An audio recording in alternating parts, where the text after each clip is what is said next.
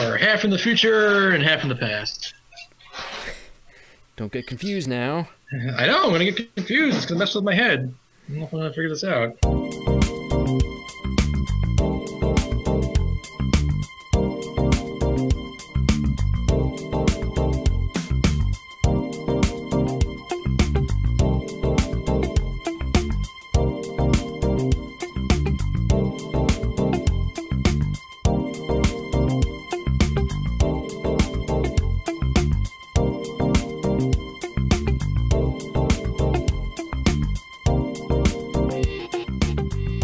Welcome to Thanks for Writing.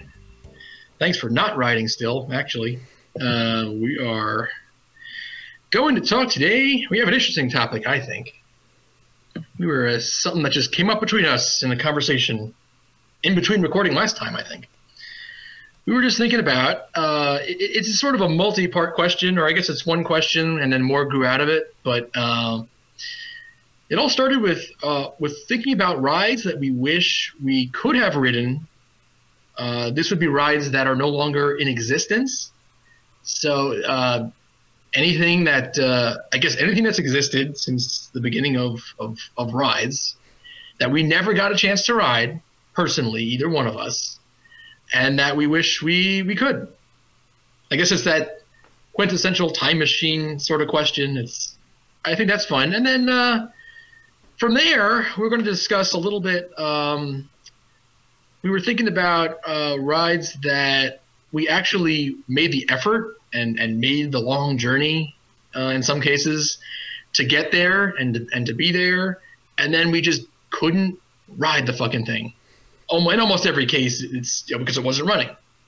And then also out of this, we also were thinking about a couple of instances where we were at a park at a point in time and a certain ride may have still existed and been open, and for whatever reason we just didn't do it, and now that ride is no longer open. It is now defunct, so it's too late to go back and correct it. So just rides we could have ridden but didn't, and as per usual, we have not compared notes ahead of time. We get our real reactions here. And I just want to say, I am really juiced for this one. I'm pumped because it's cool because most of these rides we haven't talked about before. And when are we ever going to? So this is a great opportunity. Yes, that is a great point. I see that a lot scrolling through my list here. All right. So I think let's start at the beginning with the question that started this off in our heads, which is... what are some rides that we wish we could have ridden that are no longer in existence? Well, do you want me to start? Do you want to start with the ride that kicked off this whole idea? Okay, I don't know what that is now. Well, it was Steel Phantom at Kennywood. Oh, okay. Yeah. Now I remember. Okay. Yeah, because I never got to it. I think I got to Kennywood the year after it went out. A year or two after. Somewhere in there. It was very soon after. I just missed it. And I think it was the next year. Yeah. Okay.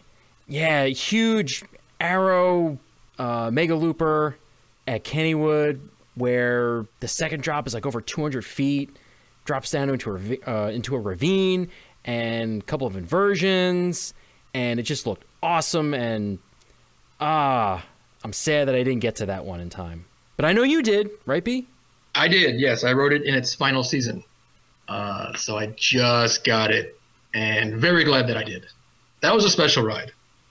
It was very different than any other Arrow Mega Looper in that it had that sort of airtime machine beginning and then goes into the inversions later.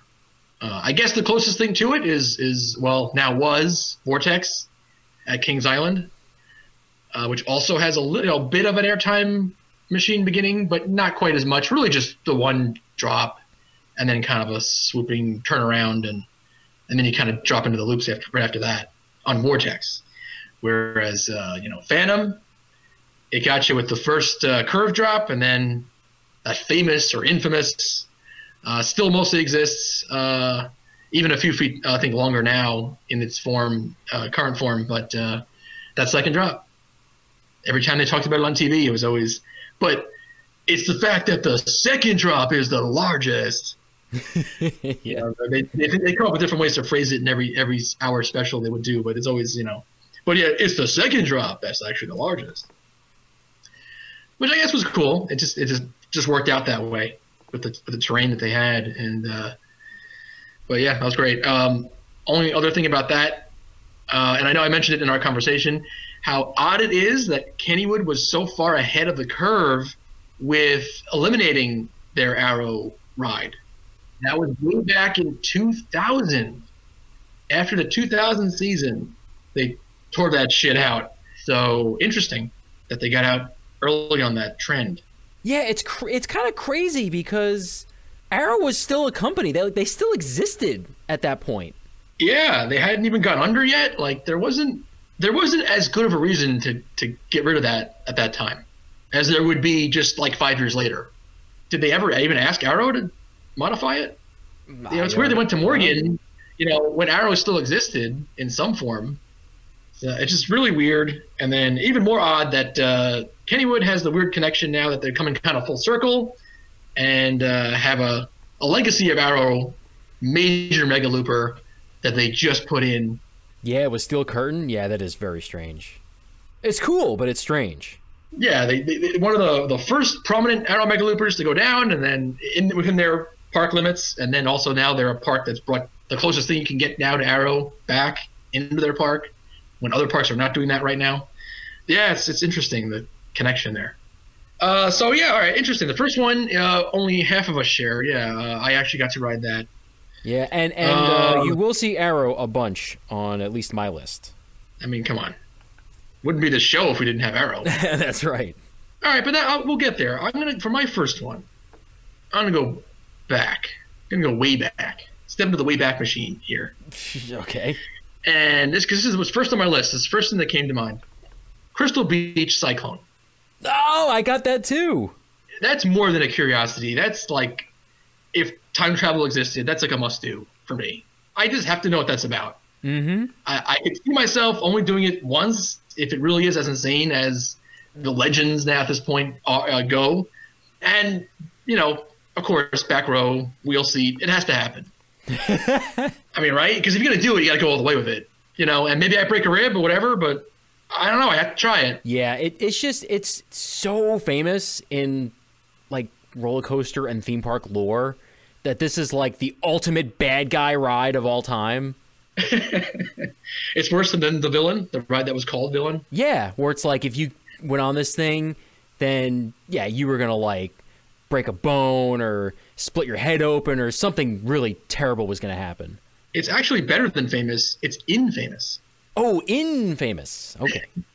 Oh, that's like better than Famous. Yeah, so this was from 1926 to 1946. So this was pretty old. And this was actually in Canada. Which is weird because, yeah, Canadians are known for being really nice and gentle. Yeah, Ontario, Canada. But they had this one of, if not the most infamous roller coaster ever built. If you guys out there haven't looked up pictures of it, go ahead. It does just look crazy. The angles on it are impossible. Yeah, that part off the lift, the first drop, and then you swoop back up again, and you end up almost where you started. It's like a total loop almost. Yeah. Oh, my God. It's essentially like what GCI has become known for since they started with Wildcat at Hershey Park, but like not done properly. at least just to the naked eye, to the old footage that exists, it looks like it was not designed right, and it just could not be all that comfortable. It's got to be a rough, really nasty ride. Yeah, the engineering is questionable at best, I'm sure. Yeah, and 26, that's interesting. That's 1 year before Cyclone? 1 year before the Coney Island Cyclone, yeah. Still had a 20-year run, which is not bad. Yeah, for something that was supposed to be so dangerous and terrible, yeah. So yeah, I had Crystal Beach Cyclone. There's a bit of lineage that ride shares. It's sort of an ancestor to the Comet at the Great Escape in upstate New York.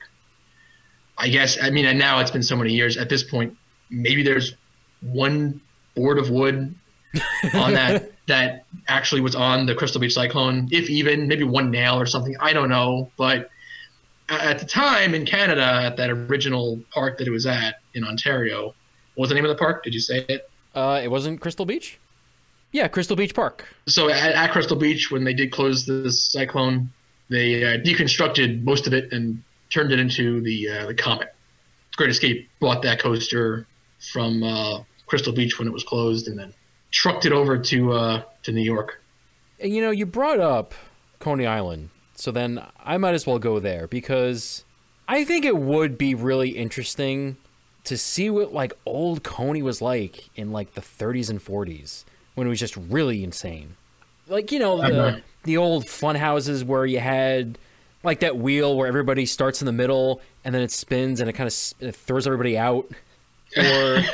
Or even like there's like these like circular discs on the floor. You just like lay on the floor and you get like jostled around and spun around from disc to disc. And it's just like really weird shit like that. No, the human pool table.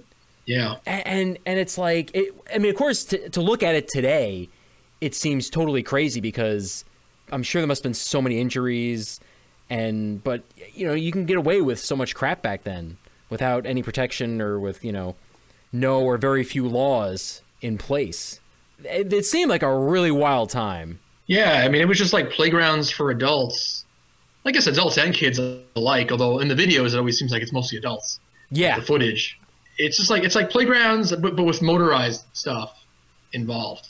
There was a lot of weird shit like that, where like it's almost like you were the ride, or you just kind of. Well, it was like even the moving walkways that would jostle up and down or back and forth. They were just so exaggerated and would swing so far back and forth. It just, I don't know. It was amazing what they how far they pushed it back then. From the very beginning. Yeah, they just kind of went for it. Yeah, I know. All that funhouse stuff looked like it was amped up. Yeah, and again, like, most of this stuff we're going to mention, you can look up footage of this online somewhere. And I do encourage you all to go take a look, because you can, virtually experience a lot of this stuff that we're going to bring up. All right, well, we're doing Coney, the famous Coney Island parachutes. Oh, that, okay. That's like a must-do, right? Sure. Yeah, I didn't think of that one, but yeah.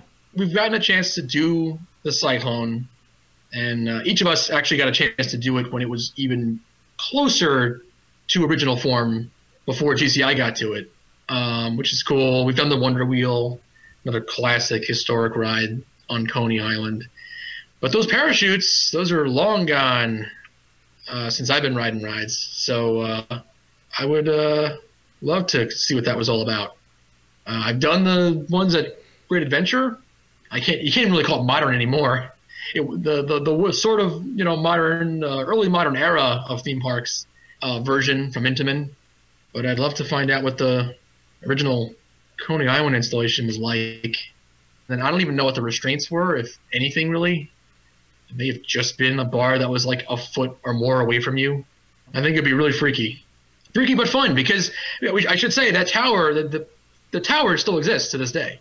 Yeah, you can go see that tower. It's kind of a weird thing to be a landmark, just because it's not being used for what it's supposed to be used for. But okay, it's New York City designated landmark, and it's also listed on the National Register of Historic Places. So that thing's going to be there until it blows down. So that was about 1940 to, there's a little debate on the closure, 1964 to 1968, somewhere in there, it closed. Oh, interesting. Okay. But the tower's still there. You can still visit it. I know they did, it's about a decade ago now, I think, but they did do a renovation on it. Anything else on that? No, I don't think so. I think I'm good with the parachutes. I'm going to say Shockwave at Six Flags Great America. Oh, you beat me to it. So another Arrow Mega Looper tore out in 2002, I want to say. Yeah, it was 1988 to 2002.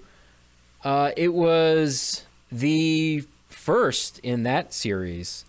There was Shockwave at Six Flags Great America. There was Great American Scream Machine at Six Flags Great Adventure, and Viper at Six Flags Magic Mountain. Viper's the only one left standing. And Viper's definitely a little different. They sort of, it's the same elements in the same order, but they made it more compact. They had to change some of the turns in it to kind of get into a more compact footprint. Folded it in on itself for that one. Yeah, but Shockwave was very, very similar, if not identical, to Great American Scream Machine at Great Adventure, which we know very well. I mean, that's long gone now, but we do know that very well. It's just a shame that we didn't get to it in time.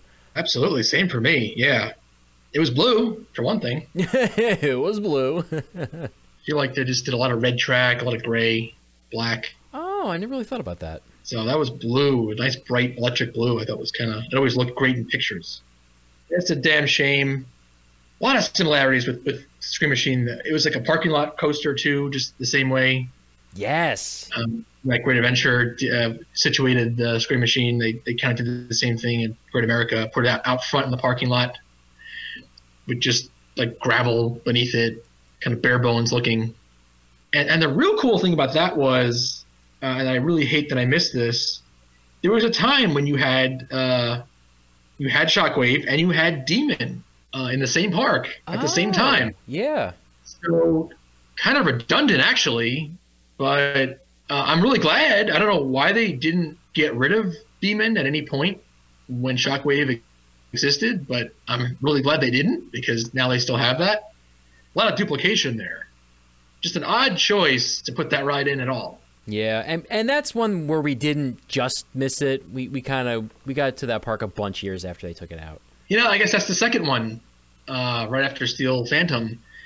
That again, it still wasn't really the trend yet, but Great America decided to get rid of that. If I had to guess, I'd say it's because of the redundancy. You know, management changed, and they were just kind of looking at it, and why do we have so many arrow loopers around here? And they had 4 arrow corkscrews and 5 arrow loops in the same park. It's like, listen, guys, one of you's got to go. It's like, yeah, but it's just a lot of the same elements. And of course, it was replaced with Superman Ultimate Flight, the B&M off-the-shelf flyer. What are you gonna do? What are you gonna do? I should mention at Coney Island it was called Parachute Jump. Since I didn't really have a name for it, I just kept saying Coney Island Parachutes. Officially, it was Parachute Jump. Okay. All right, this will be the segue. We're talking Great America. One of the rides I have on here is Sky Whirl, which existed at both original Marriott's Great America parks. What is that? It is the triple Intamin wheel. Okay, I see. Damn, I'd really like to ride that. I'd love to just see it, actually. I mean, even if I didn't ride it, I kind of feel like watching it would be more interesting than riding it.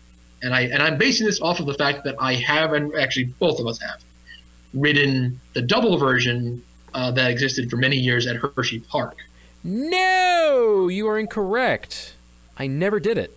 You didn't do it? No. Really? That's on my list of could have, but didn't. Oh, we're spoiling the next section. Well, okay, but all right. Where I was going with that is, I have done that ride many times, but I also had I started going to Hershey Park a lot earlier than you did. And based on that experience, again, I kind of feel, I mean, it was neat, but it wasn't the greatest thing. It's still just a modified Ferris wheel. So, you know, I don't know how much the ride would be awesome of Skyworld, but I know I'd love to just see it in action. I feel that would just be just a sight to behold. A triple version of that. I mean, just the giant wheel, the double version at Hershey was giant, true to its name, and it was just a sight to behold in its own right. So adding a third wheel to it, and then watching them switch between them and everything, with 2 loading and 1 up at all times, or was there 2 up and 1 loading? Whatever the fuck it was. It just, I don't know. I don't even know how it worked exactly, but it just fascinates me. I'd love to have experienced that ride. It's kind of a freaky looking ride with like these like long spider fingers with like cars at the end of it. It looks like something out of Tim Burton's head or something. It is weird, yeah. The double version looks like it makes sense. with 2 Ferris wheels on either end of a boom. Whereas, then you add the third one in, and I don't know, the whole thing goes wacky. It's almost like fantasy. It almost looks like something that should never have existed. That it would have been something that was invented for a movie, but it wasn't a real thing. It kind of has that look to it. Yeah. And that's a fun note on this one. This ride appeared, at least the one in the California one, features prominently in Beverly Hills Cop 3. And I believe, if I remember seeing, I think it was like an HBO behind the scenes little featurette from that movie way back when in the 90s. Like, it was one of those things where, like, the director or the stunt coordinator, like, someone saw it and just, we got to do something with this ride. They just thought, like, it just looked freaky and crazy and, like, out of someone's imagination. And they kind of couldn't believe that it was real and it was actually there in the park that they were going to film in. And they were just kind of like, we got to design a scene around this ride, I think. It's just screaming out for it. And they did. They created a whole silly sequence around it. And in that movie, I believe it is called the Spider or the something Spider or something. I think Spider is in the name that they give it in that movie. They don't call it Skyworld in the movie. Oh, man, I would love to have tried it. But it was long gone before we went to either one of those parks. All right. I got another arrow on my list. Orient Express at Worlds of Fun. Oh, okay. That was the other arrow looper where the loops interlocked. That's such a weird thing. It's such a weird statement to make. It's like the other interlocking loop roller coaster. Because, yeah, you got Loch Ness Monster at Busch Gardens, Williamsburg, and then you got Orient Express. Because there had to be more than one, right? Yeah. And not in the same category. It's not a continuous circuit, but Lightning Loops at Great Adventure also featured interlocking arrow loops. Oh, good call. Yeah. So actually, there was a third one, sort of. It's kind of an asterisk on that, but it's just another arrow, and it's a shame. And the interlocking loops look cool. They really do. It's too bad we didn't get to this one in time. Well, we didn't get to it, right after they took it out. It was a whole bunch of years after they took it out. I believe it's their mouse. They're spinning mouses on that plot. Oh. Spinning dragons? Dragons never spun this much? Yeah, dragons never spun this much. Right. A great tagline. Yeah. So they were right in line with Kennywood and Six Flags Great America, where it's like Kennywood took theirs out in 2000, their Arrow Looper. Great America took Shockwave out in 2002, and then this Orient Express was taken out in 2003. All right in a row there. So, all right, we're kind of relearning our history as we go through this. I know we lived through this once, but so there was sort of a small group of parks that kind of were getting out ahead of getting rid of their arrows. They just kind of had enough of that company, I guess. Yeah, and parks that are all owned by different companies, too. It wasn't just like one chain. Yeah, for whatever reason, though, Orient Express, I don't think I've ever met anyone or seen it in writing, anyone who was a fan of that ride. It is very possible that ride actually really sucked, because I feel like that one had a really, toward the end of its run, it had a really bad reputation. It was known for being really rough, and I don't know that anybody really liked it. Like, it was rough even for Arrow kind of thing. That being said, I'm a huge fan of Drachenfire.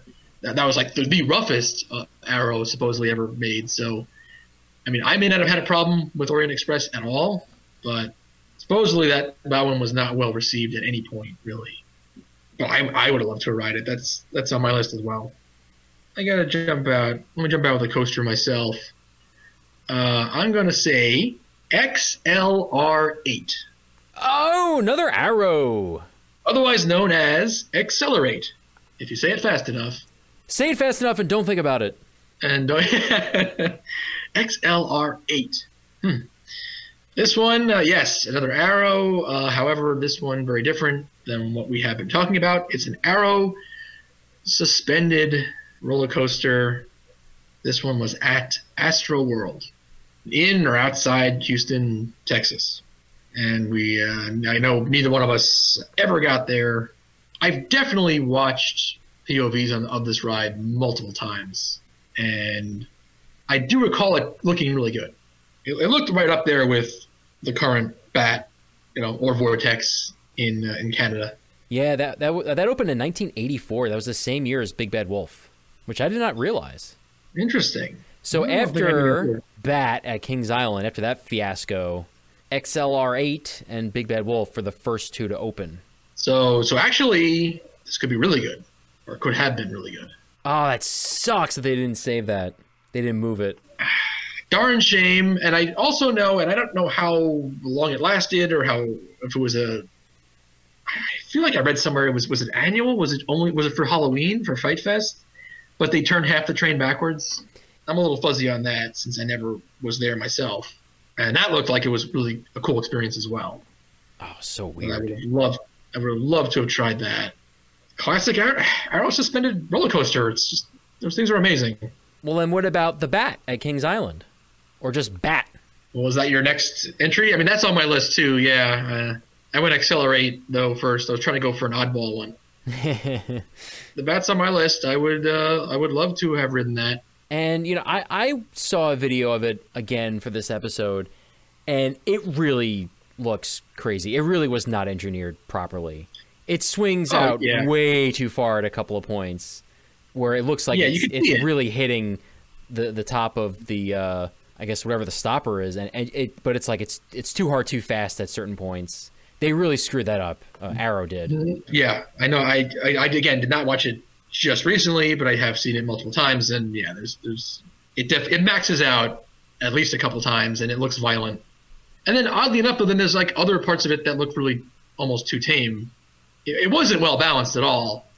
Like there's no real drop. I think you just kind of gradually start weaving down, and so the swing out is really tame for a little bit while you're getting speed. And then all of a sudden, you like hit a valley and the thing almost rips off the track. Yeah. You swing out so far, it just looks insane. Well, I mean, it's only open for, I don't know what, a few weeks over a couple seasons or something. It barely ran during its existence. And you can see why, because it didn't look like it was ready for prime time. No, it didn't. It almost should never have opened, but it did, so officially, it's a valid thing to be on here. Otherwise it would just be like the same as any other prototype arrow half built in their lot in Utah. That we're not going to debate on that stuff or talk about that stuff right now. But no, this was an officially opened ride at a major park. Just didn't last long. Well, we touched on it. Let's finish Six Flags Astro World. I actually do have a second ride. Well, it was in more than one park, but Ultra Twister. Oh, geez. Okay. The infamous Togo creation, just a bizarre looking thing. I knew of this ride from its time in Great Adventure. I was in the park when that ride was there. However, I was very young. I was not tall enough to ride. It truly belongs in this category for me, where I just never got around to it because I was never in a park where I could have ridden it. I mean, this is one of those ones that from everything I've heard about it, even some of the videos that do exist of people riding it and they're just groaning and like it's not screams of joy. It's like and from what I know about the Togo rides I have ridden, I have to imagine this ride was very painful. Oh yeah, well yeah, it's Togo. So it's Togo, man, Togo. Come on, I mean the couple of rides that I've done, or we both done, they were shit. Well, we did the one that essentially it was like the next generation of Ultra Twister, which was Viper at Great Adventure, and that was painful as hell. Oh, that was terrible. Yeah, I can't imagine. And I believe Ultra Twister did have similar, if not the same kind of restraints, those weird half over the shoulders that just came down straight on your shoulders. Yeah, well, they all, like that one, and then Shockwave at King's Dominion, even though it was a stand-up, had a similar thing, I think. Yeah, I guess that was just their main restraint. That was their go-to. Yeah, and it was so uncomfortable. So I don't think I would want to do this a lot, and I probably would be fine with it being out of existence if I just got to ride it once. So this is one of those, a true curiosity one, but enough that it's on my list. Like, I really do wish I could have ridden it. Okay, yeah, and this is also, we haven't really described it. It's a difficult ride to describe. Just look it up, everybody. Essentially, it's a side rail design. The rails are on the side, the running rails. Yeah. So you're really in the middle. I guess it's like it's a Heartline coaster where the whole thing is, you are literally in the center line of the track, and then they actually did rings around it. So like you're riding through this ring structure the whole time. The lift was vertical, and the drop was, I think, maybe even vertical or near vertical, which was different for the time that ride was done. That's very common now, but that wasn't back then in the 80s. Yeah, it was like you would do it forwards, and then it would drop down below, and then you do it backwards. The drop down looked sort of like the Intamin first gen freefall towers work, I think. Sort of looked like. Oh, with like the bottom kind of comes out and you drop below the track. Yeah. So I feel like that probably, even the transition there must have been rough as hell, I would imagine. Well, it is on those Intamin first gen free falls. Oh yeah, nice and rough. What, is my turn? Yeah. What do you got? Can I group some rides together? It's probably not right, but can I do it anyway? It's not. Is it not acceptable by the theme park podcast board? Well, just to kind of move things along, Okay, I'm gonna say it's fine. There are a couple of wooden coasters that I'm kind of curious about. I'm sure they weren't good, but again, you never know till you ride it.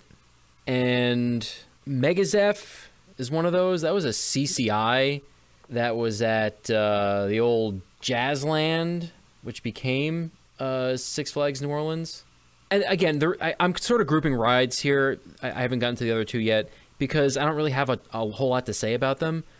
But this one, I saw a video of it recently, and it looked really long. Like, it just kept going and going and going. And it looked like it had a bunch of speed to it. I don't know, CCI is weird because I think they did more rides that I actually like than I care to admit, I guess. It's like I want to write off that company, but they've actually done a bunch of damn good work, like Boulder Dash at Lake Compounds or Cornball Express at Indiana Beach. So, I don't know. Megazeph could have been good. I would love to try this ride, sure. I'll go that far for that.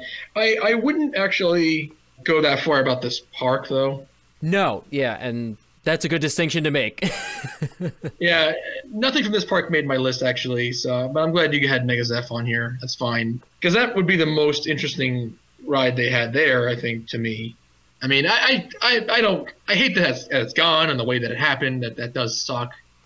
And, I'm all for more parks in the country overall. I mean, I wish it was there. We would have at some point gotten around to it if it was there. I will say, though, looking at the trains, this looks kind of like Villain. Well, I think they're Gerstlauer trains. It's the Gerstlauer trains. Okay, so I wonder, and also I can tell from the picture here that it's the steel supports. Yep. So are we dealing with another Villain here? Is this like a really nasty ride? So that just actually piqued my curiosity even more. That I guess I really would like to ride this one. All right, cool. That's a cool one. All right. You had another like Woody like that? And and then there's two others I kind of want to lump in there. Texas Giant at Six Flags Over Texas. And the reason why I have that on there is I'm just curious. Which one was dumber? Texas Giant or Mean Streak? Because they were both din. And it was, I think Texas Giant was like 1990, I think, and then Mean Streak was 91. They were back to back. And they're both just like giant wooden coasters. And Mean Streak was not good. And I just wonder how Texas Giant compared. Yeah, that's an interesting question. Because by itself, I don't know if I'm really interested. I don't know if it would have made my list. But just to compare it to another ride that I do know. Yeah, that would be kind of fun. I mean, I want to say, though, that it probably is the better one. Or was. And I'm just going by the fact that ride had fans. Mean Streak had no fans. Especially considering the park that ride was in. I mean, Cedar Point has a ton of fans. Maybe the most among enthusiasts. They love that park. But yet, I don't recall Mean Streak ever really getting that much love. It was always just kind of that forgotten coaster in the back of the park. Every time I was there, it never had a wait, even on some insanely crowded days where everything else in that park would get jammed up, and not that ride. No, I never saw a line for it. Never. You know, whereas Texas Giant, although I wasn't going to that park way back, obviously we never went to that park when that ride existed.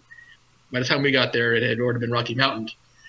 But, you know, it was on TV on the Discovery Channel specials. That ride seemed to have fans and had a bit of a following. So, you know, at least based on that, I want to believe that one was the better one. Yeah, I'm with you. I actually would have liked to have tried it just to see what it was all about. But then another one I want to lump in here is Rattler at Six Flags Fiesta, Texas. And, again, it's like the only reason I'm curious, and I'm talking about like the original Rattler, because when it first opened, apparently that first drop was too insane, and they had to modify it over the years. So I'm curious to see what that version was like. Oh, okay. Because I looked up a video of it recently. Again, I researched for this episode, and it looked awful. But this was later, after it was modified. No, I've definitely seen that footage, yeah, where it slows down to a crawl at different points. Oh, yeah. And it looked totally worthless. Yeah. So interesting. Yeah, you're kind of following a thread here. This is another ride like Texas Giant, where we rewrote the modified steel version, but never the original. This one, I've never heard anything but bad things about the Rattler. But, okay, I mean, yeah, it was modified. So by the end, it wasn't what it was intended to be. You know, you're talking original opening day Rattler. I'm curious to know what that Too Hot to Handle version was like. Yeah, I mean, sure. I guess I'd join you on that one as well, on that adventure, that time machine ride. Yeah, and that was, I should mention, that was a Roller Coaster Corporation of America ride, which I totally forgot about. Okay, is that the company behind Son of Beasts? Yeah. Oh, damn. Now you just put something in my head. Oh, you got one on the fly?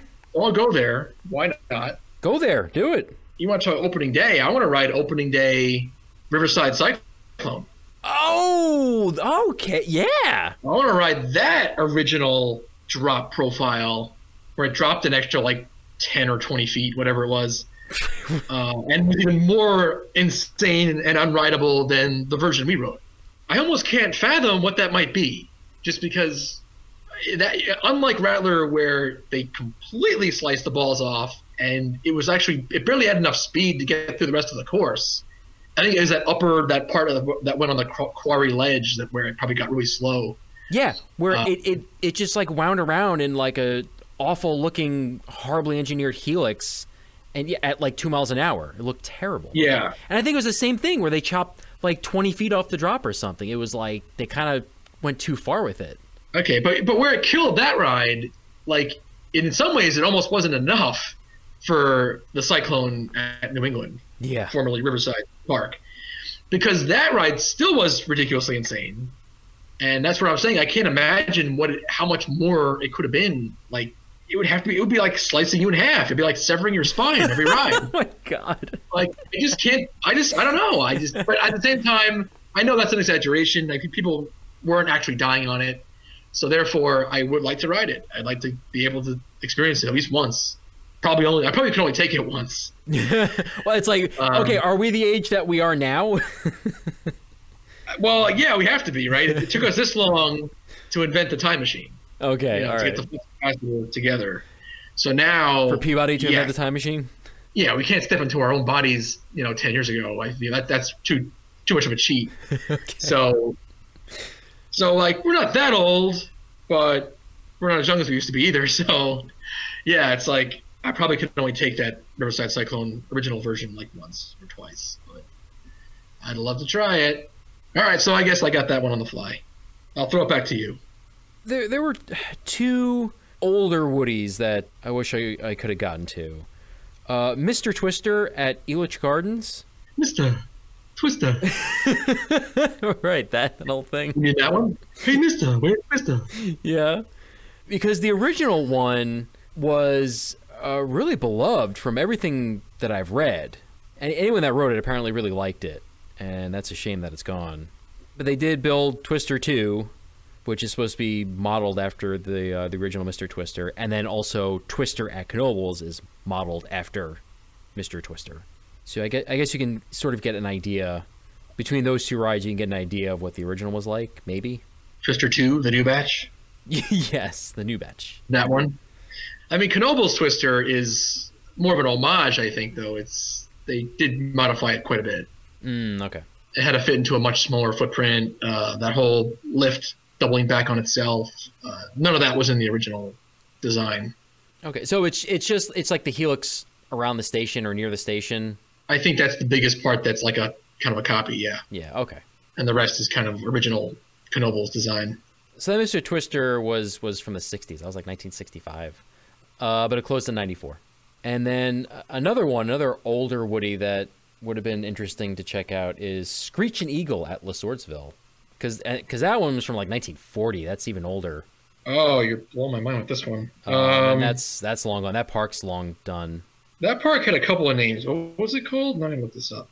Oh, Americana Park was the original? Yes. 1977, the name was changed to Americana Amusement Park. Yeah, sorry. I kind of knew it as Le Swordsville. That's like when I first discovered it. Well, no, because it briefly reopened as Le Swordsville Lake again in 2002. And it's like south central Ohio. Is it actually closer to Kings Island? It is, yeah. Yes, it's closer to Kings Island. It's nowhere. Much closer. It's almost right there. We almost went there, is my point. They reopened it and under the original name in 2002, and it only lasted that one season, though. Did not turn a profit, and they closed it permanently after that. We went to Kings Island in 2003, and it would have been on the itinerary if it had stayed open. I was very aware of the park at that time and the historic roller coaster, and it would have happened. But they did not reopen for the 2003 season, and we were not able to do it. So what was the ride again? Screechin' Eagle. That's another one, too, where it's like, I get these eagles mixed up in my mind because there's Screechin' Eagle, Screamin' Eagle, and American Eagle. And that's just a classic out and back, right? Yeah, it's not a huge ride, 70 feet tall, but you know, old classic Woody would have been cool to check it out. Because not all of those, I mean, a lot of those are good. You know, the ones that are still standing. Oh, sure. You know, I'm thinking like Lake Winnie's Cannonball and Yankee Cannonball at Canopy. Oh, yeah, that's fun. A bunch of those are good. I like Comet. Oh, Great Escape? Oh, no, I'm sorry. Hershey Park Comet.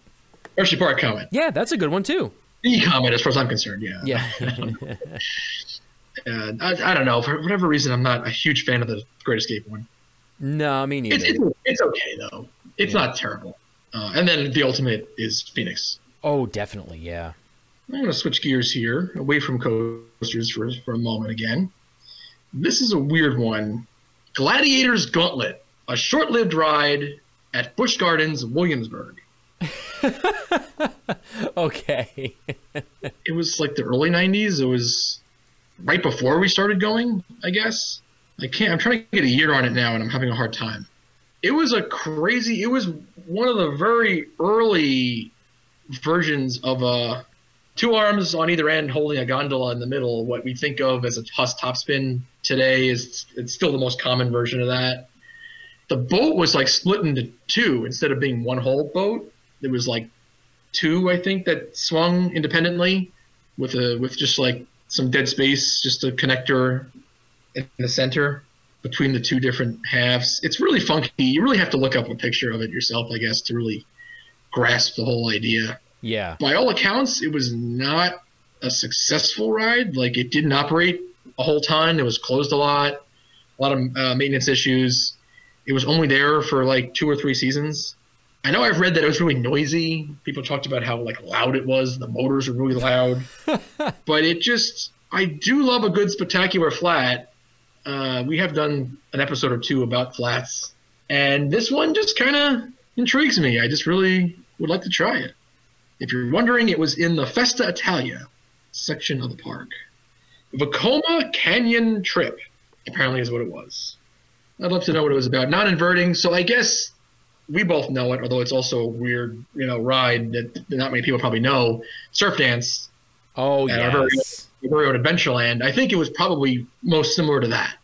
That was one boat. It wasn't split into two, but it was a very similar idea.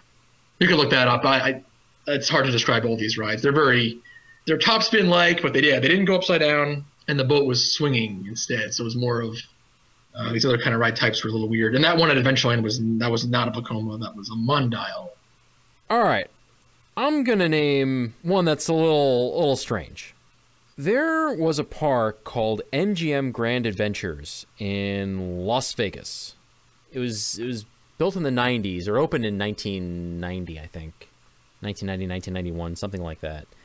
And there was just, I don't know, there was like a boom happening at that time with movie studio themed theme parks. Because you had Disney MGM in 89, you had Universal Studios Florida in 90, and you had this thing, MGM Grand Adventures. And they had a couple of rides that I'm kind of curious about. At least one of them, you can find a video of it online, which is the Backlot River Tour. Because all these movie studio theme parks had to have a backlot tour, except this was on a river, not in a tram car. That's really bizarre. So it's really just like a dark ride outside on the river. It didn't look great, but I don't know, I'm just kind of a sucker for that kind of stuff. Like, they're supposed to be filming different movies, and then, you kind of get caught up in the middle of their filming, them filming the action. Like, they had Creature from the Black Lagoon pop up out of the water, and at one point, I think the finale was like, supposed to be like some sort of war scene where a helicopter would be shooting at you. I think a shack would supposed to catch fire. Stuff like that. And I just think that would have been fun to check out. This is just weird. Why is it a river tour? I don't know. Who thought of this? This makes less sense than Jurassic Park being a river adventure. Like, why would a movie backlot take you on a river? Well, at least with Jurassic Park River Adventure, that came from the Jurassic Park book, at least. This, they just made up. I don't know. Yeah, what the hell? And then I'm looking at this, and it's essentially Jungle Cruise boats. Jungle Cruise or Jaws boats? Or, yeah, maybe a cross between those two. A cross between Jungle Cruise or Jaws boats. Yeah. The magic behind the camera. Oh, the creature. Right, yeah, it's hilarious looking. You should watch a video of that later. It's pretty fun. Okay, all right. Now I'm on board with you. Yeah. I would like to try this, because this looks... I think this might be in the category of so bad it's good. Because it's like, it looks like they put in some effort, but like they didn't go all the way with it, or maybe they just didn't have quite the budget that they really wanted, or they didn't hire the most talented people. I don't know where the shortcoming was, but it looked charming. But anyway, wow. I mean, that looked like that would have been kind of fun and cheesy and silly and stuff. But really, the real ride that I would love to have checked out is Deep Earth Exploration. It was their dark ride adventure, but they did this in like the early 90s. They were like a little ahead of Indiana Jones Adventure and Spider-Man, I believe. So you would board a pod. It was like Simpod on a track, and it was supposed to be like you're going like Journey to the Center of the Earth. And so when you're in the pod, I can't remember if there was a screen in there. I mean, obviously there's audio, there's stuff for you to, that's supposed to be happening. That's supposed to tell a story. So you're totally enclosed in the pod, but then at certain points, the pod had doors that would open and you could see out into real sets. So it's supposed to be a combination of like simulator and real sets. And it just sounded really interesting. An interesting stepping stone, like between traditional dark rides and what eventually would be Spider-Man. Yeah. And it's like forgotten about and never talked about. Right. Because I remember reading about this years ago, and I never forgot about it. This one kind of captured my imagination, and I really wish I could have experienced it. Ride vehicle is designed by Intamin. Ah, okay. The story and the ride itself was R&R Creative Designs. It looks kind of cheesy. Well, yeah, I don't know how well they pulled it off, but... Like, they may not have had the best budget. Wow, that's a crazy one. Okay. That's probably my biggest weird mention. Whoa, all right. What about, though, at the Hilton, the Star Trek stuff? Oh, the experience. I mean, does that count here? Is that pushing it too far? No, that counts. Sure. Yeah, that is something that has become legendary, or really, it was like legendary in its own time.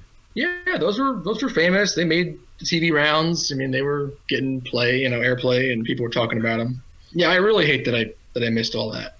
Opened in January 1998. Okay, and I guess it was a simulator. And then in 2004, they added the Borg Invasion 4D attraction. And then the whole thing closed in 2008. Apparently, it got caught up in the sale of Paramount to Cedar Fair. It was like operated by Paramount Parks. And then thus Cedar Fair, I guess, had to take that over with the parks. They didn't really want it.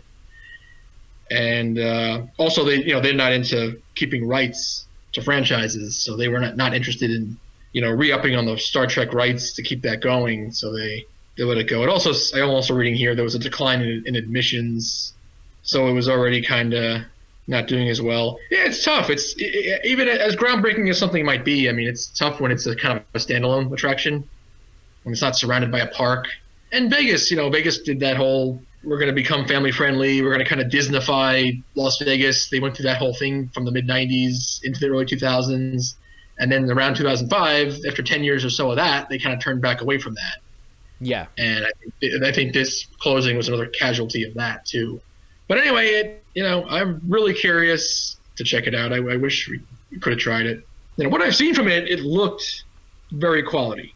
That's what made it a legend in its own time, was that apparently the effects were off the charts. Like, it was definitely Universal, if not Disney quality. Like, they pulled it off somehow, the standalone attraction. It was associated with the Paramount Parks, but yet it wasn't that quality. Yeah, it was way above and beyond. Yeah. This was not a Tomb Raider from Kings Island experience. Oh God, yeah. Dopey thing like that. The simulator might have been right up there with some of the best ever done.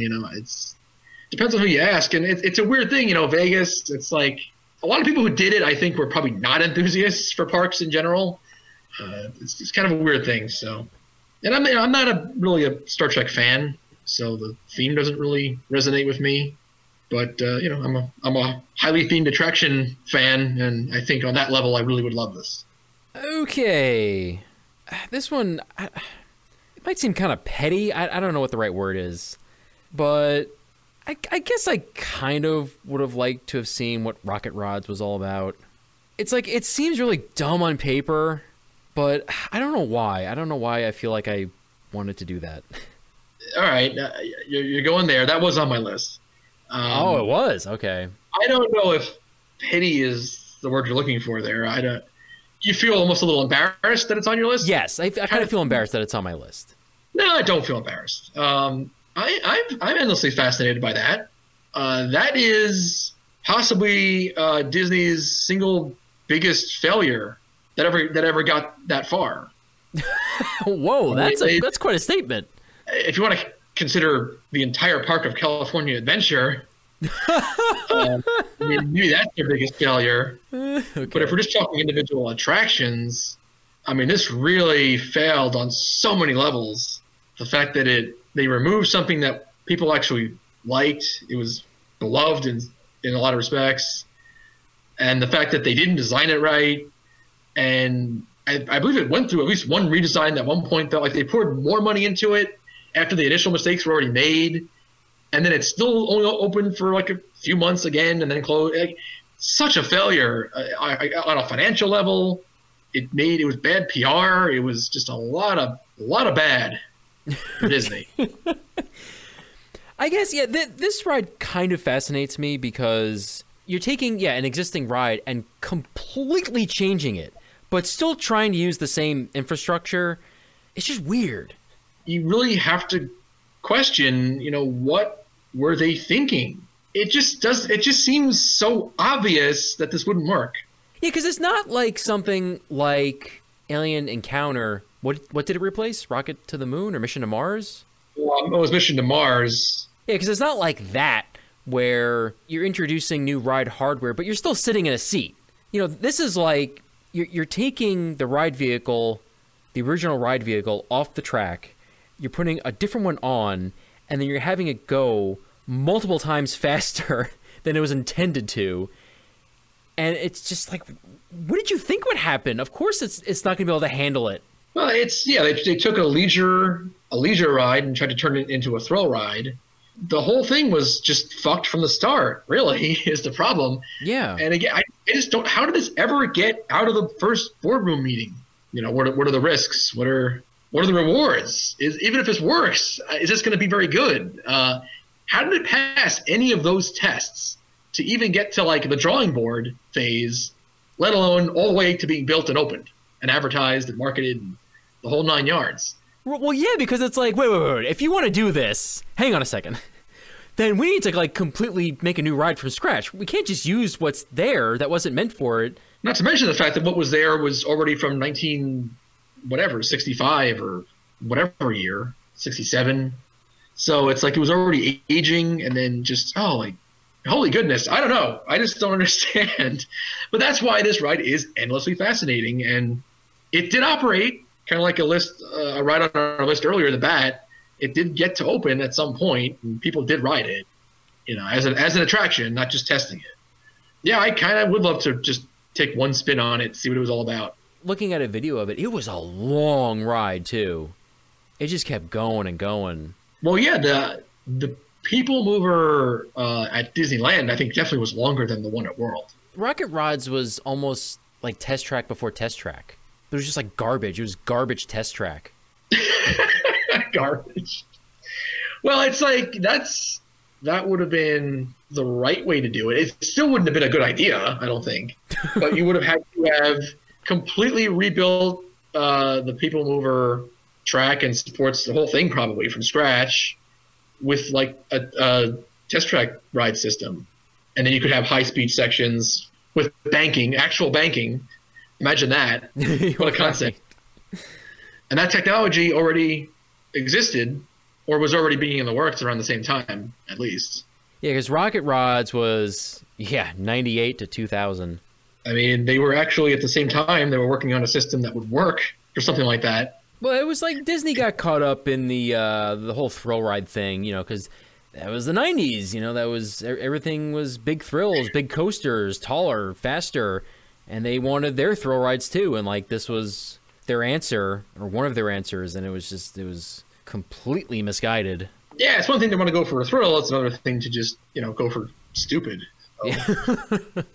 Well, it was like, they thought it would be quick and easy, and it was just a nightmare. The biggest mess. Oh, and I forgot another reason why it's probably the biggest single ride failure. It also engulfed another ride in the process. They went down 2 attractions for this one. They eliminated their circle vision and used that as the cue for this. And then last but not least, the fact that all that track is still there to this day. Yeah. And it still looks just as bad as you think it would. Like, I know Disney's got their head up their own ass for the most part, and they probably feel like it's fine, but it's not fine. It doesn't look any better than any other closed, decaying ride at a Six Flags park or something. It looks ridiculous. It's awful. And that's the original. That's Disneyland. That really is unacceptable that just sits there and doesn't get used. I didn't want to get on a rant there, but couldn't help it. Okay, you're making me feel better about this. That's good. Yeah, no, that was a very good one. If you didn't bring it up, I would have. Okay, so it's my turn. Okay, so I think we have to give Universal some love here. I was thinking about the Ghostbusters attraction at Universal Studios Florida. That's where Twister ended up, and then now Jimmy Fallon. The Ghostbusters, let's get the name, I guess. What was it actually called? I think it was Spooktacular. Ghostbusters Spooktacular. A little cheesy. Yeah, just a little. I've seen parts of it on YouTube. I don't think I've ever seen the whole show. I don't know if it's because it doesn't exist or just because I didn't actually sit and watch the whole thing. No, I've seen footage of the whole show, at least the second version, because there were 2 versions. That's right. There's 2 versions. Well, I don't know. I don't really know if I would like one versus the other, so maybe you can comment on that. Was there one point in time we'd rather see this thing? Probably the second version. I don't know if the main show was any different, and with the second version, they may have just added a pre-show. Yeah, I think you're right. I think they added the pre-show in the second version. Originally just a queue, and then the main show. It wasn't really like a 4D show. It wasn't exactly a stunt show. I'm not sure. It was more just kind of like a show. I don't know. Was it? I mean, I thought stunt show would be the closest thing, I think. They didn't really do stunts, though. There were no stunts? I mean, there were effects. So. Yeah, that's what I'm saying. I don't think, like, the guys, like, tumbled around the Ghostbusters. So it was just a special effects demonstration. Yeah, because they would make the ghosts appear in front of you. And I think it was essentially the finale to the first film, where they were on the rooftop of the apartment building, and they fought off some ghosts, and eventually the Stay Puft Marshmallow Man. Oh, and Gozer. Yeah, and the show didn't last that long. That was kind of like, that was even, it had a short run even for Universal. It was like 1990 to 1996. All right, so that may tell us something. It might have not been very good. And they had to rework it one time in there too. I wonder if it just didn't do the numbers and, didn't survey well, and they pulled the plug early. Yeah, maybe. Let's go over to another studio park. The old Disney MGM. I would have liked to have seen the very first incarnation of that backlot tour, because it was ridiculous. All right, you're talking opening year. Yeah, when it was like 8 hours long or something. It like took your whole day. Well, it essentially was meant to be just about your entire day, because that was like the only thing. It was just everything combined into one, pretty much. Yeah, it was like at least half the park was the tour. You just went from one soundstage to another, and then the backlot and Catastrophe Canyon, and the whole thing. It was like those old New York and San Francisco streets. Like, you couldn't walk over there initially. That was all part of the tour. Yeah, and then also don't forget animation. Right. Which I believe was the finale of the whole thing. It was like the last part of it, maybe. Or was I don't remember. That's the first part. Yeah, it kept changing so much in the early years that it's hard to remember what was what. But yeah, it changed so much. But I would have liked to have seen that very first original incarnation, just to see the original vision. Because by the time I got to it, it had been cut way back and really chopped up. Well, yeah, it was already separate experiences. I think at least 3, right? The soundstage tour was a separate thing you would queue up for versus the tram tour versus animation. And I got to it in 96, and even by then it was already, like that. I did it earlier than you did, although despite the fact that it was only a few years in, it was 1992, it had already been altered. Because, again, that original version only ran for like the first 12 months or so. There was original, like, in the New York streets, like a Dick Tracy acted out scene, and the dip machine was like actually operating and spraying people, and the stuff I've only seen on YouTube that was already done away with even by 1992. It would be interesting to check out. All right, what do you got? We're talking backlot tours. What about Universal backlot tour in Florida? Oh, okay. If I had to whittle this down to like a top 10, it would not make it.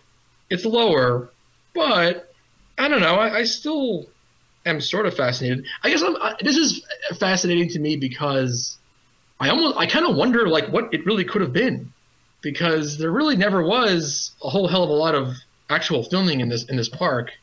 I mean, I just feel like I mean, I've kind of read this a little bit too, that you just kind of went around the park. It was more like just an in-park tram, but you just got on and off at the same spot. It didn't actually transport you anywhere. That's sort of the descriptions I guess I've gotten over time. Like, it didn't really do a whole hell of a lot. No, and I think that's why I'm not terribly interested in it, because I think it just kind of drove you around the park pretty much. You didn't get out, right? It was just on the tram the whole time. I think so. Yeah, there was no walking portion, I don't believe. I'm pretty sure I've seen a video of this. Yeah, I think I definitely have, and it looked pretty bad. I want to say it did. Yeah. I guess it'd be neat to see the park that early on, and the Psycho House, the other Psycho House, and was actually used in one of the later Psychos, right? The made-for-TV one. It was Psycho 4, I think. I don't know. It's just really funny that I guess they just felt they had to have one. They just kind of threw it in there. Yeah, sure. All right. I'm going to do another grouping here, if that's okay with you. Group away.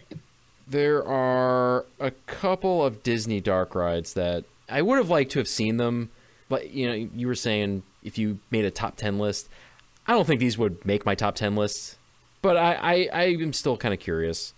And they are Adventure Through Inner Space, World of Motion, and Horizons. Kind of a common theme there.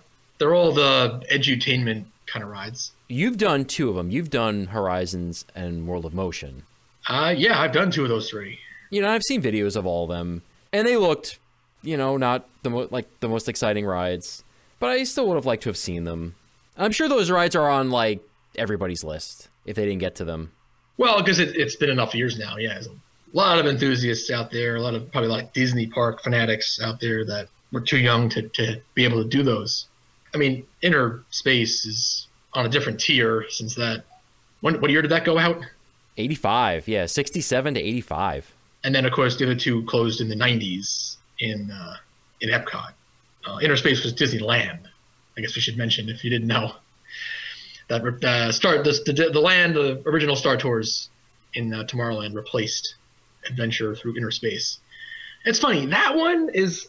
I was very curious about it when I first learned about it, and then when I was able to see some video, I immediately became less interested. It didn't seem like it had a whole lot to it. I think it was really better on paper. It was better in the minds of the guys at WED that came up with it. And then they never really were able to figure out how to display it, how to make it work. It just, like, how do we make it seem like you're really doing this? You're really shrinking down to the size of an atom and seeing what atoms look like from the inside. It's like, how do you portray that? And in physical sets, because this predates being able to really adequately do screens and take you on an adventure that way. So it had to be done with just physical sets of some sort, and it just, I don't think it really worked. Yeah, I get you. I definitely feel you when you say, you know, once you started to really look into it and you saw a video of it and stuff, it's like, yeah, that doesn't look very exciting. I mean, I kind of feel that for all 3 of these. Now, the other ones, I guess I feel differently because I actually did them, and they were all right. It's a weird thing. It's the whole Epcot conundrum. It's, you know, I want to, that's a park, you know, I want to be stuck in the nostalgia and be like, they should never have taken this out and that out and this out. But then at the same time, again, they did keep Spaceship Earth. It's still close enough to what it originally was. They keep tinkering with the end, but the whole, like, 2/3, 3/4 of the ride is essentially the same. And it's like, having that one ride every once in a while, every few years, is like enough.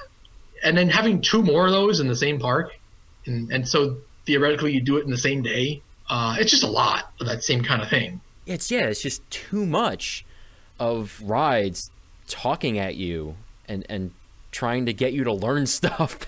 Yeah, and just scenes of, you know, animatronics, but not the best ones, because each of these rides had like 30 to 80, or I know World of Motion had the record, I think, for the most individual animatronic figures in one ride, and it was a hell of a lot.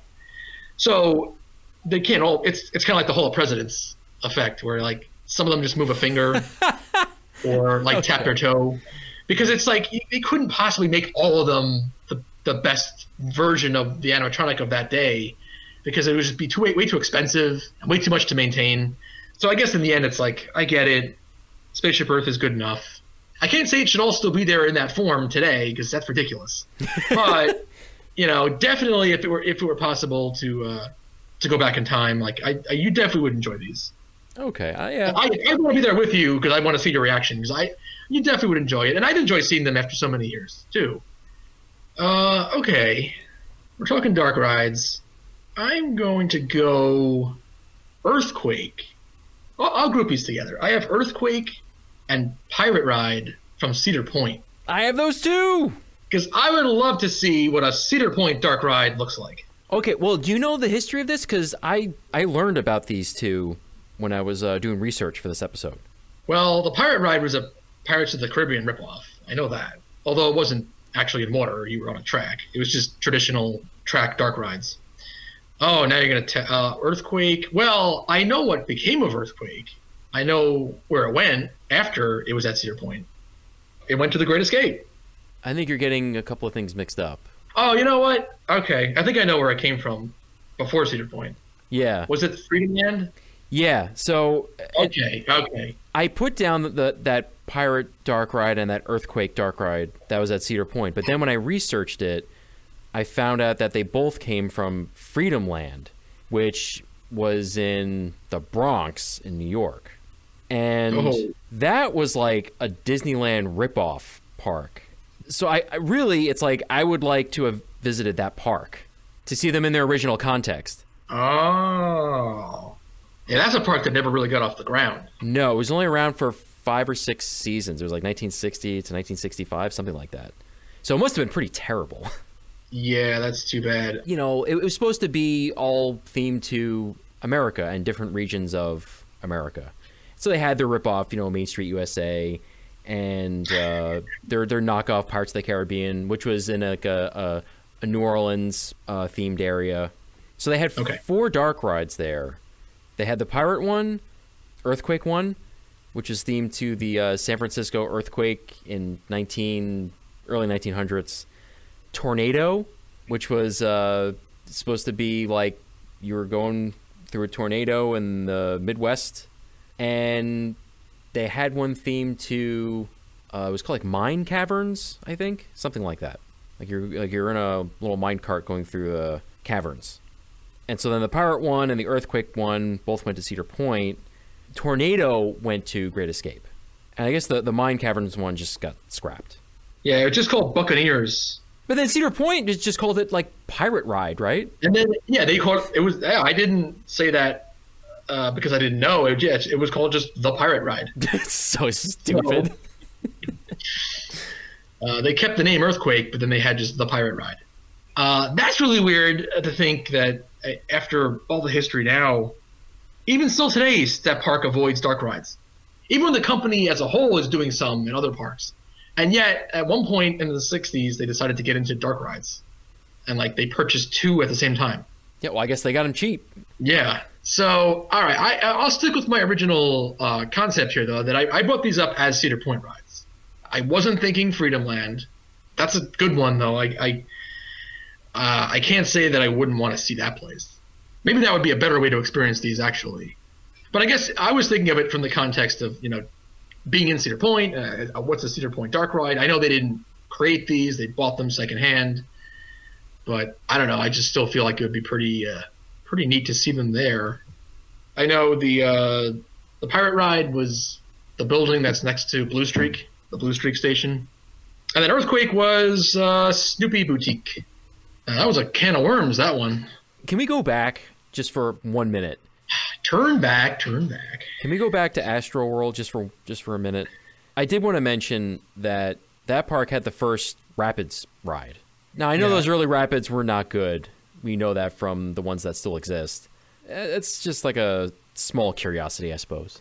I mean, it's history. We did ride the first Flume. That's the only reason why I'm mentioning it here. Yeah, and the first Mine Train. We've gotten to those now, so I guess it would be kind of cool to have been able to complete that series. This is another one where it's like, I'm not entirely sure how I feel about it. All right, I'll just throw it out there. Enchanted Voyage at Kings Island.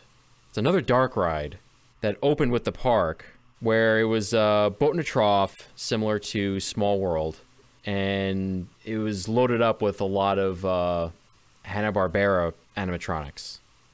I would be interested just to see it, like the front of it, where it was a giant TV set. Yeah, it was like the boat would go into a giant TV set, so it was like you're going into the world of the television world of Hanna-Barbera. So that'd be kind of cool just to stand in front of that, I guess, and see it. The ride itself, not on my list. I don't know if I've actually seen much video. I've definitely seen a lot of stills, and it doesn't look very good. Yeah, you can see a video of it, but at least the one that I've found is very dark. It's hard to make out a lot of it. There was no story, right? It was just the characters singing to you. I think it was really Small World. They even had a repetitive song. Well, you brought that up. I mean, for me, it would be Phantom Theater. Yeah, I get you. Like the middle period of that building. is where I want to see it. I'm interested in that in a regional park Haunted Mansion ripoff. Yeah, yeah. They tried to give it its own little story that it's like backstage at a theater, but more than not, and I've seen some video of it. There's a lot of just Haunted Mansion ripoff stuff in there. Yeah, well, it's like they put in an Omni Mover and they made the cars look like Doom buggies and all that. Oh, they even went that far. Yeah, but at the same time, I think it would be different enough. There is an interesting loose story thread there. I think it'll be fun. All the way to just the maestro guy playing the organ in the queue that looked really cool. In the early days, you would turn around and engage the people waiting, and it looked really cool. I definitely feel like a fully working version of that ride would be better than what it is now. Yeah, that's a good mention. Okay, how about Chaos at Opryland? Opryland, USA. How about it? It was a fun ride. Yeah, you did it. You actually got there. I don't know what it's doing on this list. Oh. You didn't do it. Yeah, the park as a whole, I'm not really interested in. It's really that ride because that was a weird, different type of indoor coaster. It was a Vekoma Illusion. Ah, yes. And, I don't know, yeah, explain what it was like. It was really cool. I really liked it. I kind of feel like it was just the right ride. I was the right age. It was just perfect when I was there. But essentially it was an attempt from Vekoma at making a kind of an off-the-shelf ready model roller coaster to be like in a special effects indoor roller coaster that I guess could be made to fit different themes. The whole thing was one building, like the supports for the coaster were built within the supports for the building. It would be constructed all together. So we're trying to basically, make it so that regional parks everywhere could each have their own kind of Space Mountain-like experience, I suppose. But then and I think this is what may have been the fatal flaw. I think it may have took off more than it did if they allowed it to be a little more of a roller coaster like Space Mountain is. It got a little too into their own heads, I think, thinking about making the effects part of this thing work. And then that's where it got a little weird. The actual roller coaster became a little less interesting and innovative. And throughout the majority of the ride, it was just a helix. You basically just wound down an outer area of the building. Like there was a main middle chamber. It was actually a spiral uplift. And that was a place where they left it open for whatever kind of effects show you wanted to have. And then you wound down through an area in between the outer wall and the inner wall of that chamber. So you had your own tunnel area, but we just kind of went down and around. It wasn't enough back and forth and varied up elements. The early idea of it, I think, was to actually have the riders wear some kind of goggles, some kind of lenses. So not, I guess, something more heavy duty than just a 3D glasses type of thing, but like an actual, goggles, but not like we've seen more recently where the goggles themselves were phones, because they didn't have that back then. This is a concept from like the 80s. Just goggles that you'd see through, but it would make screens on the side of the track. Supposedly, it would make it look like what was on the screens was actually in front of you. It would take two screens from either side, and through the goggles, it would meld them into one image that was directly in front of you. So it would look like you were going through like holograms as you were riding. That sounds so cool. It sounds so cool, but it also sounds really difficult to make that work. And yeah. It was, and it didn't work. And from what I understand, Opryland had to give up on that pretty early on. I don't know. It's something that you can't reproduce on a video, on a POV or anything. So I don't know. That was already done away with by the time I wrote it. So I never actually put on the goggles. I did it after they gave up on that and then added more. What they did was they added more physical sets in place of the virtual ones. And it was cool, though. I loved it. It stuck with me. Had a very, very fun music track to go along with the ride. So did it now? You should check that out. If you've never heard that, you guys should check it out.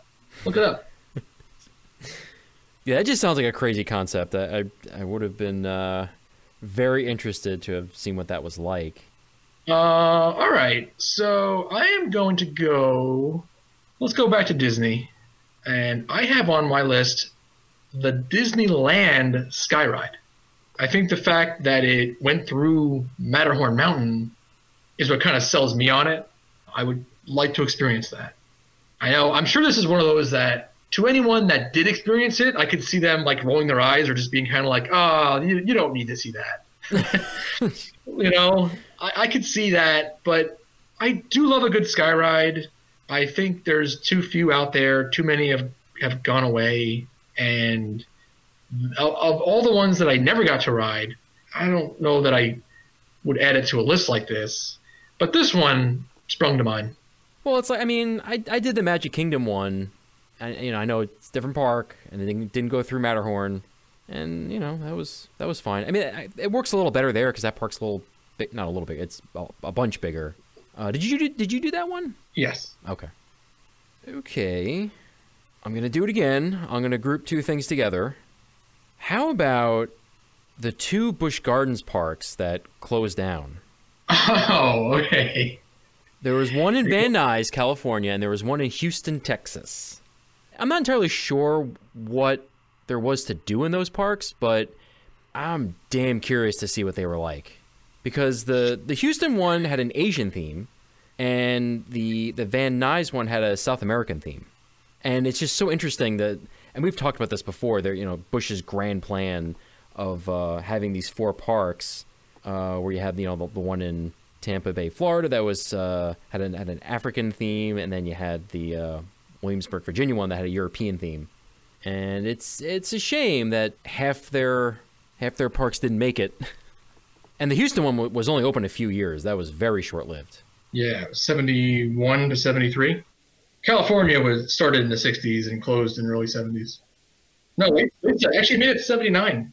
Okay. 64 to 79 in Van Nuys. We were actually there. We were on the site. Yep, we actually saw like the last little thing that's left. It was a little bridge. It was like a bridge. Yeah, pedestrian bridge. I think the only thing left, yeah. I think they each had like a little boat ride, but I'm not sure what else beyond that. Well, I know that in Van Nuys they had a log flume, and I'm trying to find it because I believe that did go somewhere. And I used to know. I know they had the suspended monorail that like went into the brewery. That looks cool when you see it in pictures. And then, yeah, the Houston one, was there any rides? Did they even get that far? I think there was one little boat ride, but other than that, I'm not sure. Because there aren't even like a lot of pictures that I can find online of it. Yeah, it's really, really crazy that those other parks existed, but they never really got off the ground, though. So yeah, these two are actually kind of high on my list. If not that we're ranking these or anything, but I would love to have seen these two places. Yeah, I don't know if that would equate to us loving these. No, I'm not saying that. I do hear you that it would be interesting, even just to sample the food. Oh, sure, yeah. And because of that, there was actually never a time when all four operated. Oh, that's interesting and a shame. Okay, so I have one more. It is the Alpine Sleigh Ride. Do you know what this is? Well, that was where? I'm sorry? It was at Astro World. Yes. Actually, going back to that park again, I think I kind of said we were done with it, but I lied. We're going back.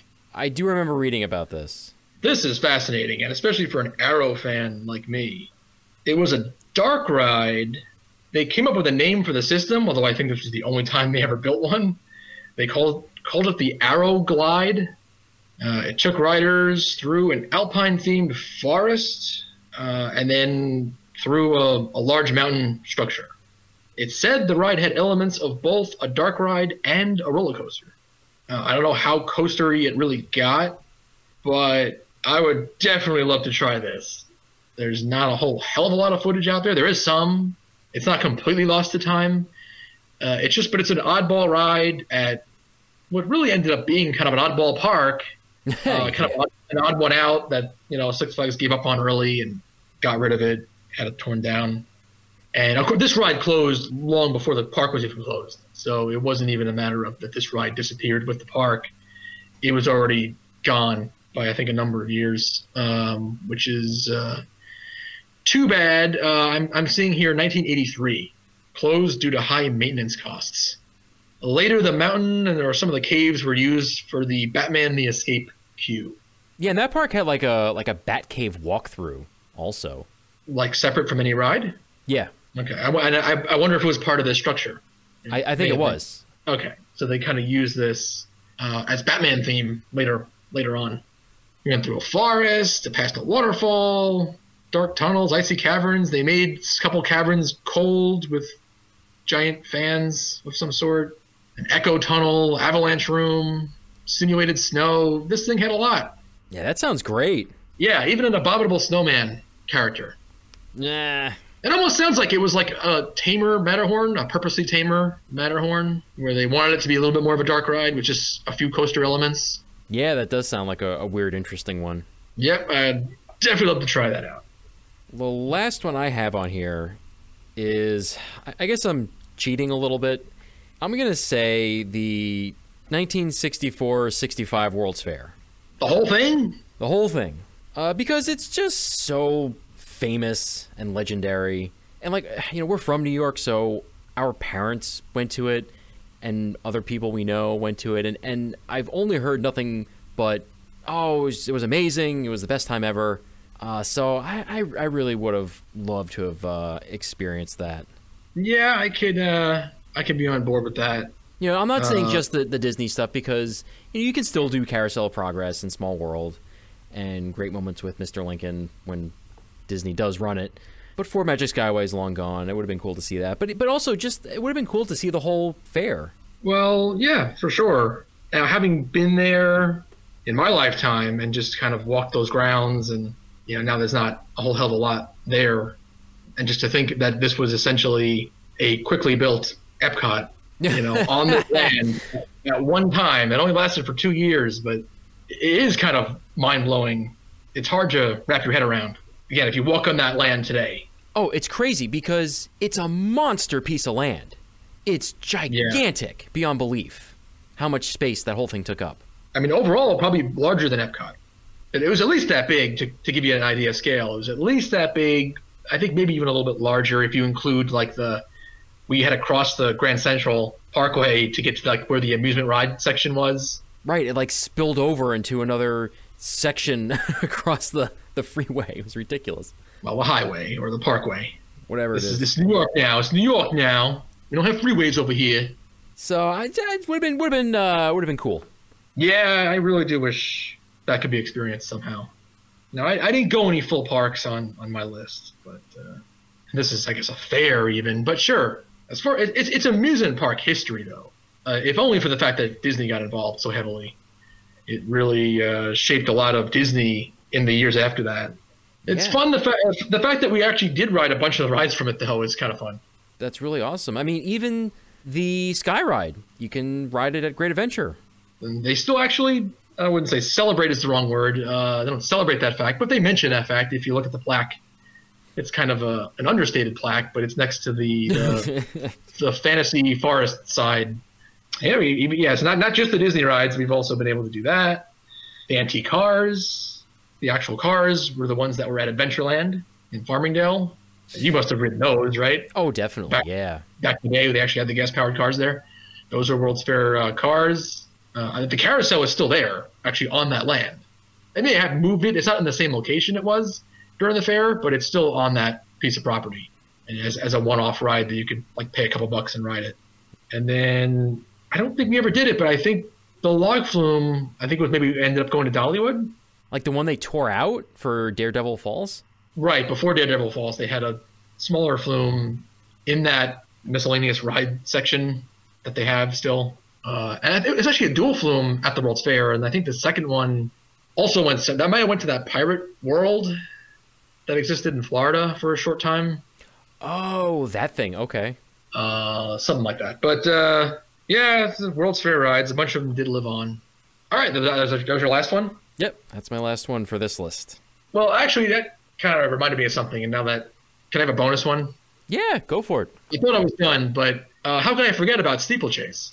And actually, it came to mind because it was originally in Steeplechase Park, part of Coney Island.